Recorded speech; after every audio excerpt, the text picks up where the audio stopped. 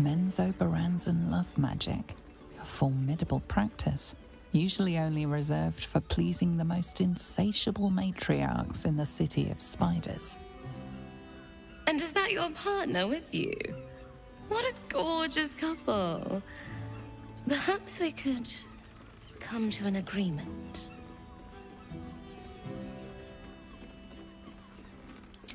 Darling, we're not fooling anyone. Unless you pay me to make a fool of you. You'll just have to see what is in store.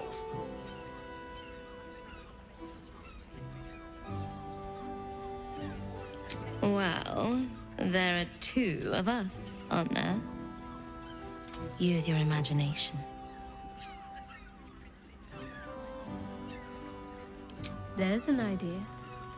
If you're comfortable sharing, so am I. Perhaps you'd care for a little extra company. I won't pretend the thought hasn't crossed my mind once or twice. Or more than that.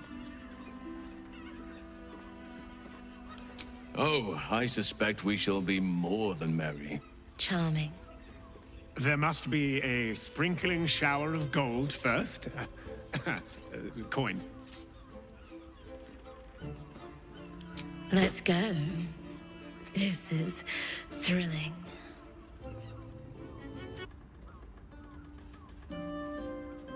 I hope you're not afraid of the dark, my darling.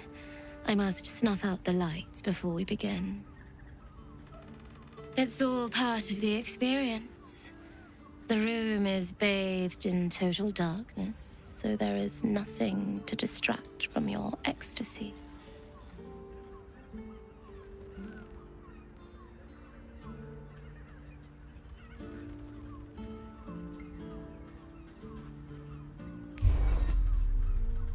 The lady, Nim, moves your hand to where the clasps of her blouse lie.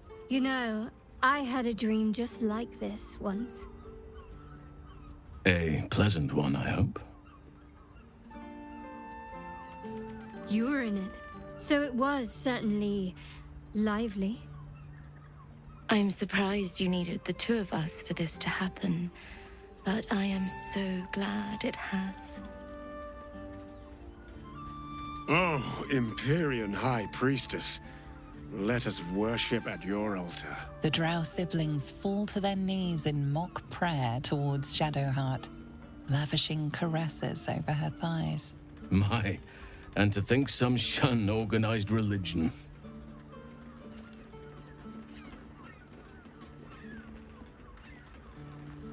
I could get used to this. To watch a woman flush with pleasure is one of nature's sweetest gifts. Though perhaps you will prove even sweeter, Shadowheart. The night skips on, filled with fantasies Shadowheart seemed all too primed to suggest.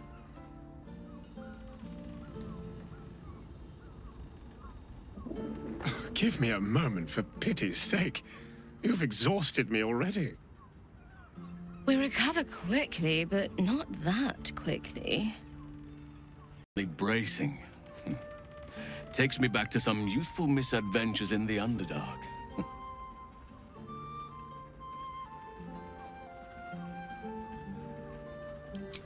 It was a long time ago. I was a foolhardy young druid, intent on seeing the beauty of nature's unworldly fauna and subterranean glow for myself. Certain events transpired, and I found myself a guest of a noble drow house for a time. Well, something between guest, prisoner, and consort, perhaps.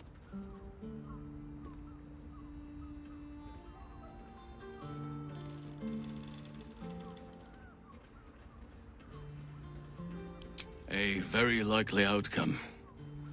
In fact, I saw decorations of that very type, and worse, in my time there.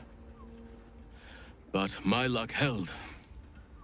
The house matron took an interest in me, and the patron also.